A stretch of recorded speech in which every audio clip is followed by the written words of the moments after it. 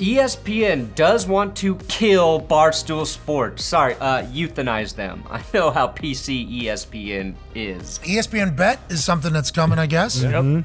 Yeah. Penn Entertainment sold Barstool Sports back to its founder, Dave Portnoy, for just $1. Every time I think I'm out, they pull me back in. I never thought I'd sell Barstool. I am no longer the majority owner of Barstool Sports. I have purchased back Barstool Sports from Penn, so that is right. And today I will tell you how their $2 billion deal to become a sportsbook, ESPN Bet, will only help their competitor Barstool. Recently, Dave Portnoy took back 100% control of his company, Barstool Sports, for $1 after selling it to Penn Entertainment for roughly $500 million. Penn could not eat into the sports betting market share like they had hoped and ditched Barstool, costing themselves hundreds of millions of dollars. Also, they could give $1.5 billion to ESPN over the next 10 years, plus another $500 million in stock options. And the news got a lot of attention, and Penn stock popped. But guess what? Shares of Penn fell today again. They're now below where they were before the deal was announced. So who won that merger? Can Barstool survive without sportsbooks ad revenue? Because they won't ever have any, ever again. I answer that, plus tell you why ESPN isn't as smart as they think they are and why they aren't a slam dunk for Penn. ESPN is treating Barstool like... That was a bold last-minute decision. I feel bad for you. I don't think about you at all. And that's stupid. Today we go balls deep into Barstool and ESPN.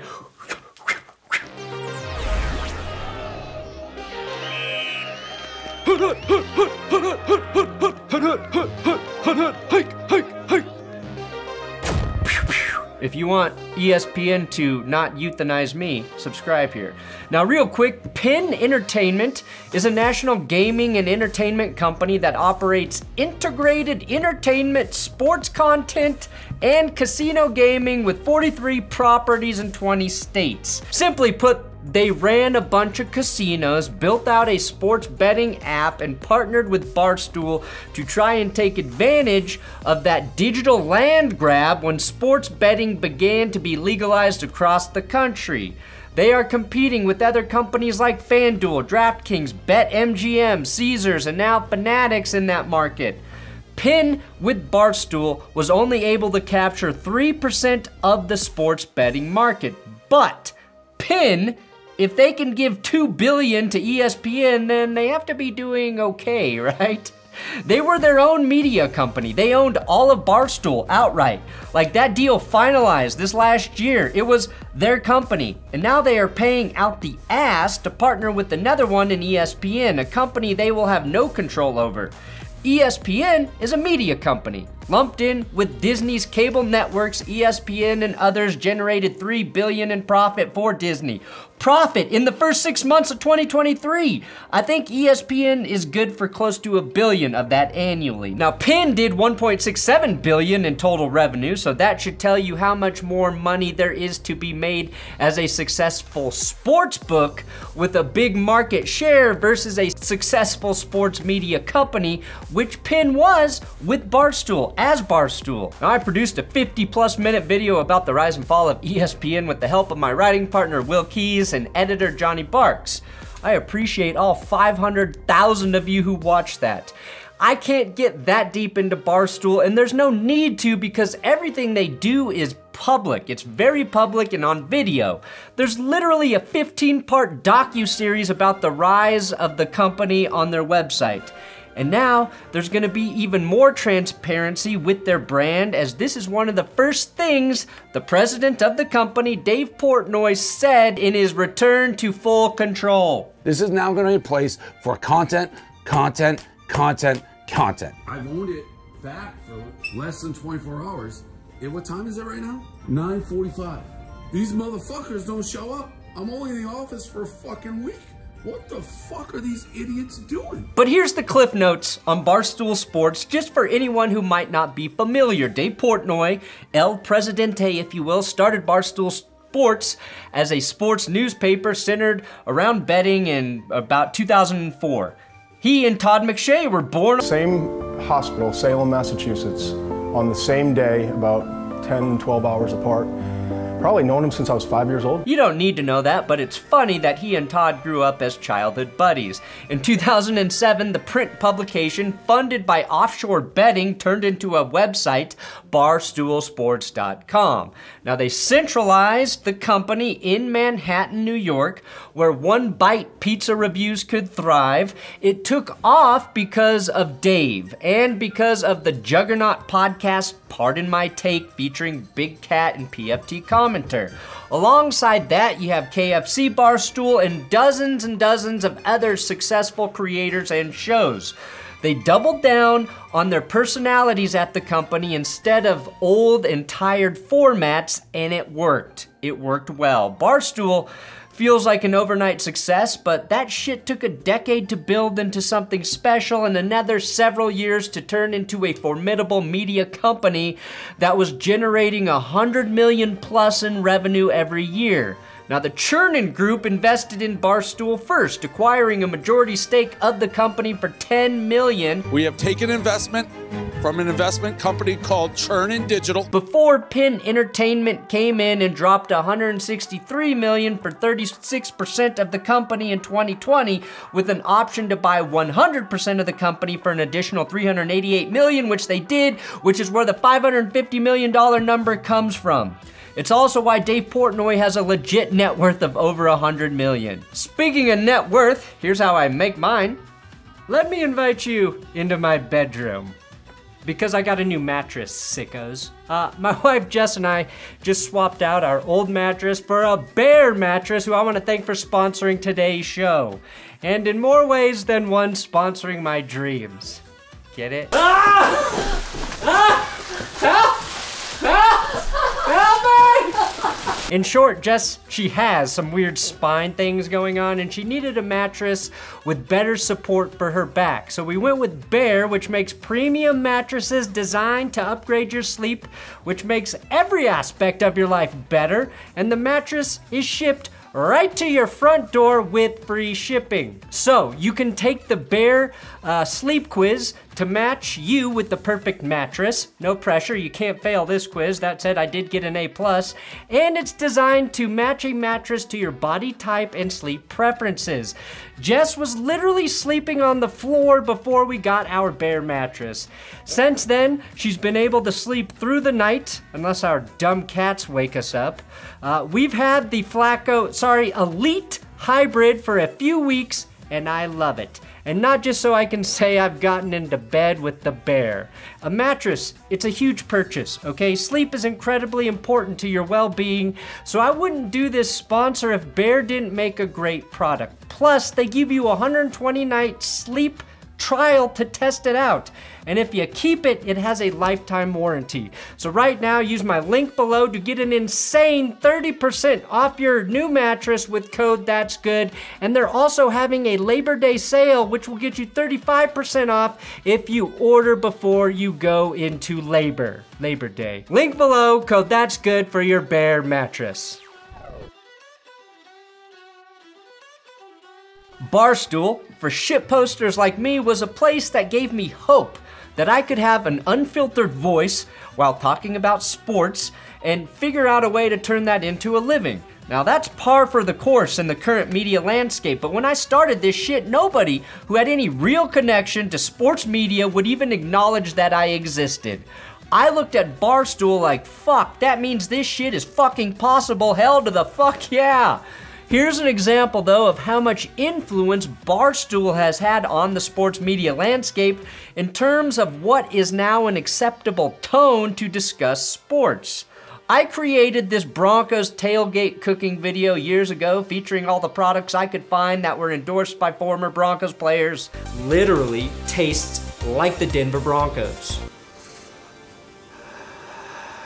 Yes. Now, part of that was former Broncos lineman Mark Schlereth and his green chili, who, after I posted the video, DM'd me saying the video was hilarious, but he could not retweet it because I said the F word. Hey, Rachel Ray, it's time for you to get the fuck out of the kitchen, because I'm coming. Fast forward a year and change, and Schlereth is on the Pardon My Take podcast. Oh, yeah, it's good. So anyone who doesn't think Barstool will change the sports media landscape is mistaken. It's massive, and that's why the deal not working with Penn is a little alarming. Barstool's fans are much more loyal than ESPN fans. I'm not even sure ESPN has fans anymore, just people who go to it to get some of the sports information and news they need. And just because ESPN is massive, right? It reaches everywhere. I'm not sure that will directly translate to conversions and capturing a Penn's targeted market share. They are betting heavily that people will choose ESPN Bet just because ESPN is so big. The reason Penn and the Barstool relationship had to end, though, is because of ESPN. This is where they came in swinging that big old Mickey Mouse dick. Penn wanted to do a deal with Disney. Disney didn't want you in the deal. Didn't want your name there at all. So you took back Barstool, and then that freed up Penn to be bought by Disney for $2 billion. Have I got that right? Well, they didn't buy him. They're doing the deal. I don't know exactly. I wasn't involved in the conversations. But you bought back your company for I bought back my $1. company. Yeah, I bought my company back for $1. But we had a great relationship with Penn. So happy for Penn. I'm happy for ESPN. I think they're going to have a great partnership. I think that's just like a great structure for both of them. Here's why Penn had to move on from Barstool. For the first time ever, we're in a very regulated industry. Like gambling is so regulated. With Penn, a regulator can start playing games with licenses, issue penalties, and they were doing that. Things are good now, and if anyone can navigate how to exist without sportsbook revenue in the sports media landscape, it is Dave Portnoy. And the greatest things about Barstool is we've built an awesome machine. Like, we've built a really healthy, viable business, and now really will be about what Dave wants to do with it, what his vision is for it, and where it should go. So that's what we're doing. So the headline that reads, Dave Portnoy acquired back full control and 100% of his company for $1 is true. 100% true, but a bit misleading because if he ever sells Barstool, Penn gets 50%. And by the way, I am never going to sell Barstool Sports, ever. I'll hold it till I die, and when I die, I'll give it to Dan or Kevin. Barstool is 100% his as long as he runs it. That will be unique because every up-and-coming company in the media world tries to build itself up so a bigger company can acquire it. Nobody is in the game to build a self-sustaining media company. But now that's what Barstool has to be. And I think in terms of content, that's going to be fun as hell. We don't have to watch what we say, how we talk, what we do. It's back to the pirate ship. Barstool has this unchecked freedom that, say, Pat McAfee now at ESPN won't.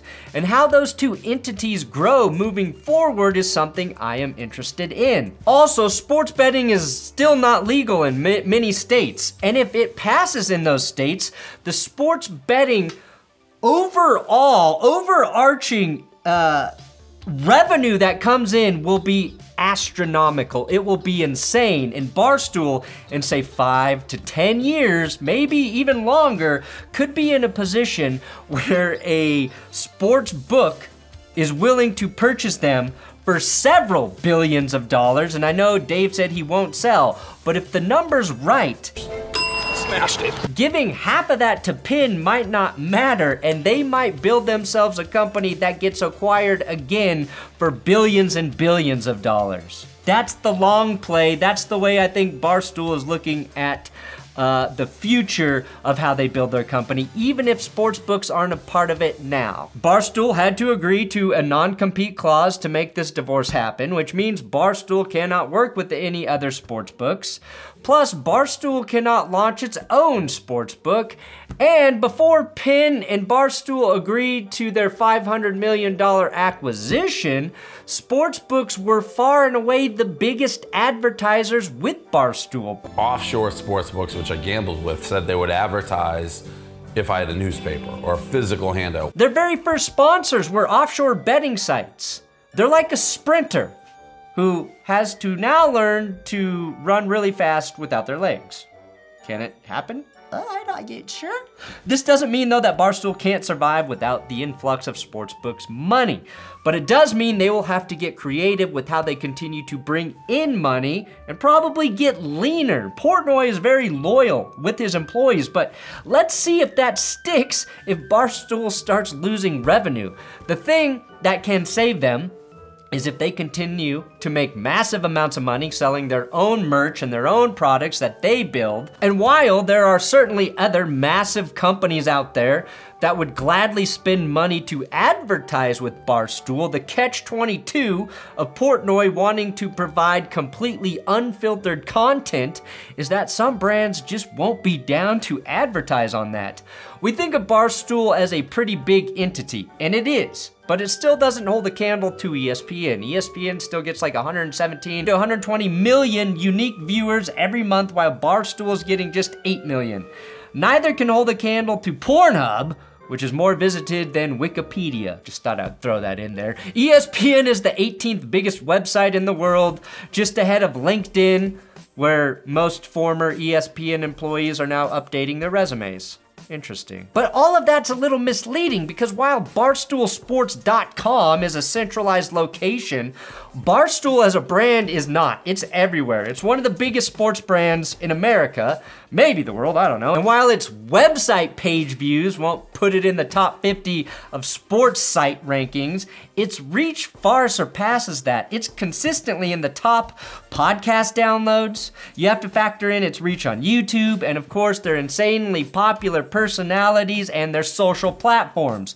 Page views are nice, but I'm not going to BarstoolSports.com to see what the fuck Big Cat and PFT have to say. I'm going to their Twitter or listening to their pod. ESPN is bigger, yes, but Barstool has a nice share of the pie.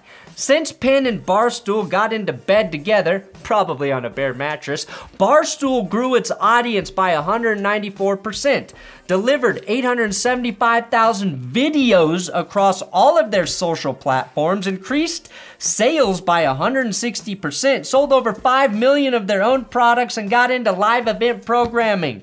They are a diverse money-making brand, to say the least. In addition to that, Barstool isn't just a sports brand, it's an entertainment brand that covers topics that have nothing to do with sports. That said, Penn needed a bigger reach to compete with the big boys of betting, names like DraftKings and FanDuel, and they figured that ESPN was the way to reach a much wider and perhaps richer audience, specifically Phil Mickelson, who according to Golf Digest has wagered $1 billion on sports over the last 3 decades, losing nearly 100 mil.